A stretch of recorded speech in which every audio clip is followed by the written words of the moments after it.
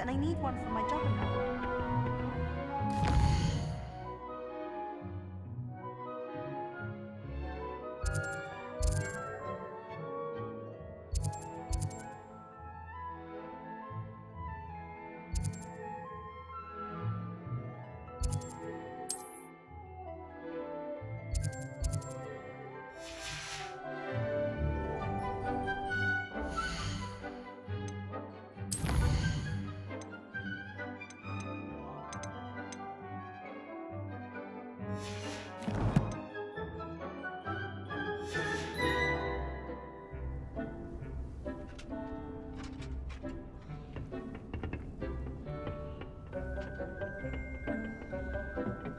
Here we are, home of the Chinese chomping cabbage.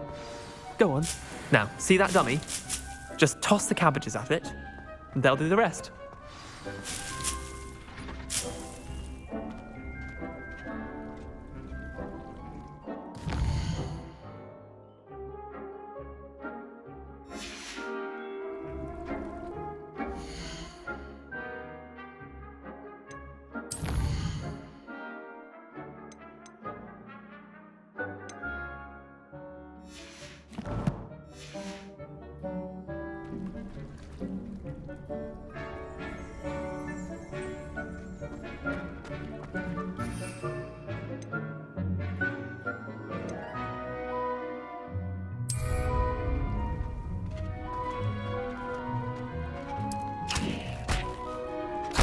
Look at that! They'll chomp on anything they can get their mouths on. Mum planted some in her garden last year to keep the gnomes out. Did save her the de-gnoming, but they left her honking daffodils in tatters. Vicious little bastards, aren't they? My kind of plants. Not like stupid booba tubers and bouncing bulbs. The kind of plants that just have your back in a fight.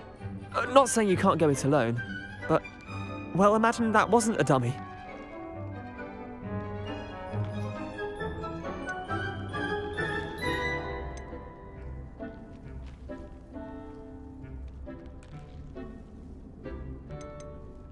I suppose they could prove useful outside of the greenhouse.